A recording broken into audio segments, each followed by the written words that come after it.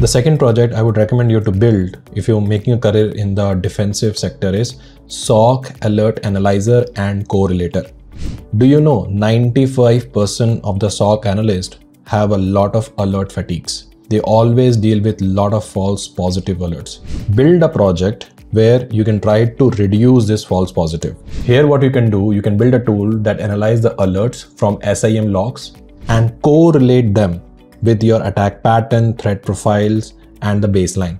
So by this kind of a tool, you can reduce the false positive and you can also reduce the alert fatigues. And one thing about this tool, what it does is, normally this tool should have a feature of log parsing and analysis, which you can integrate with Splunk, ELK, or open source logs and all that. You can introduce some kind of a correlation engine to detect related alerts. You can also add machine learning for fast positive detection rate to be reduced. So you can introduce machine learning to improve your faster detection parameters and all that. And you can use Slack, you can use Telegram integration for real-time notification. Yeah, for this tool, you need to know some tech stacks like Python is most important part, Elasticsearch, and along with that, Pandas or MITRE ATT&CK framework. So that's something you can use. If you build such kind of a project, you will get more value and present this kind of a project in your NullCon or some other kind of a conference. Thank you so much. Good day. Bye.